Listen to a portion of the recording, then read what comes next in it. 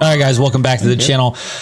Just west of the starting town, the central square, a little west of Ganon's castle. Hyrule Plain Cave. There's this North Hyrule Plain Cave.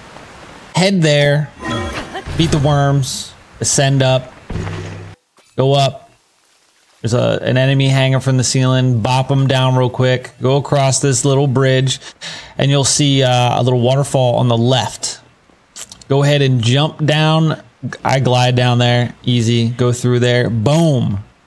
There's an item down here. It is part of a climbing set that makes your climb speed faster. I have yet to find the other two pieces, but yeah, there you go. That's how to find it. I don't know where the rest of the set is, but when I find it, I will make a video. You guys know the drill. Subscribe, come back, and I will see you on the next one.